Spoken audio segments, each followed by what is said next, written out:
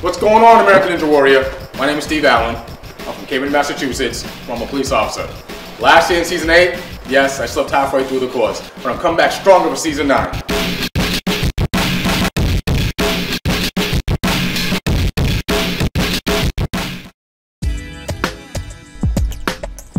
I grew up in a public housing development in the north side of Cambridge, which some would categorize as the hood or the projects.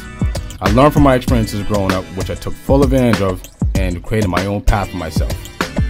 I didn't have a good relationship with the police, but I necessarily didn't have a bad one either. What's going on? Playing sports and working out always was something that I used as an outlet to stay focused and stay out of trouble. Last year, I competed in Season 8 in Philadelphia, where I slipped and fell on one of the obstacles halfway through the course. I was very upset and disappointed, knowing that I failed. But this motivated me to come back more prepared and much stronger.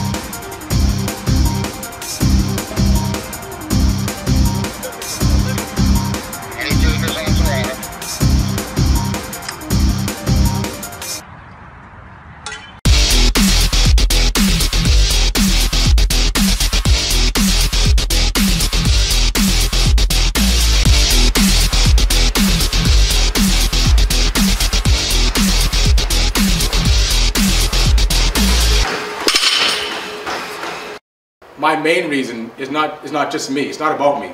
It's about the people outside of me and the effect that I can have on not just people but young people.